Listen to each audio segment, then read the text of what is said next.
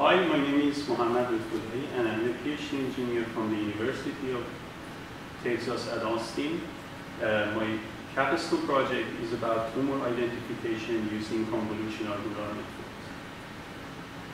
networks. For the quick introduction, the histopathology is a gold standard for cancer diagnosis, but it has some limitations, like chemical stains are not quantitative, it's susceptible to human error, and also it's time-consuming. The other approach is using FTRI images that adsorption spectrum for each component provide a fingerprint for that component. So the goal of this project is to identify histological components of a biopsy based on molecular spectra. In simpler language, I'm trying to identify the part of the picture that can be used by pathologies to identify the cancer. Here is the workflow for the project. The input is FTRI images, and each image has 16 channels. The engine is deep learning AMI machine running on GPU instance on EC2. And I used standard Python toolkits for this project. The output is image segmentation, and each pixel represents a cellular component. And I have 6 major cellular components to classify. I used a convolutional neural network for this project, which is a pretty complex algorithm, and it's very effective for image recognition, image classification, and it has 2 parts, the convolutional parts.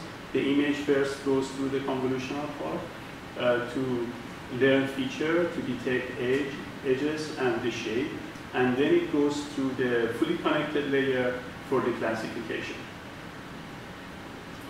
In this slide, I compared the chemical staining result with the CNN classification result that I called digital staining.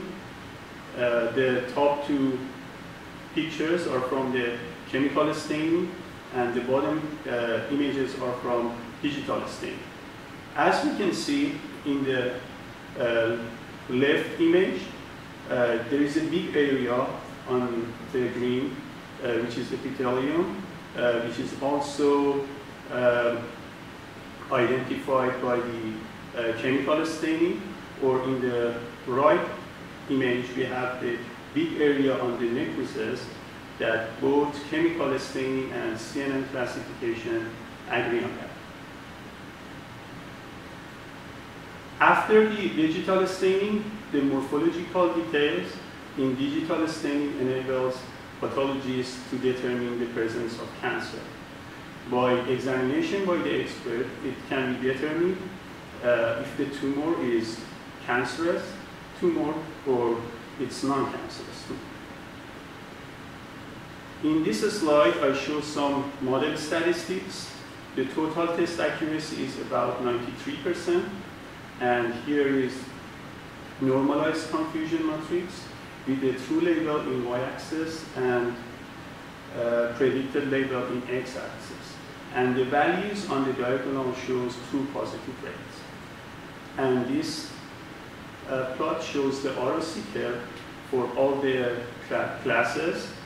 The area under the curve for the classes are between 0.97 to 0.99.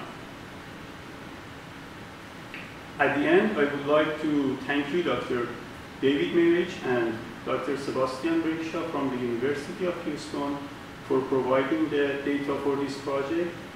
Here is also my contact information, my email address, my LinkedIn, and my GitHub profile. If you are interested in this project, you can find more details in Capstone project folder in my GitHub. Thank you.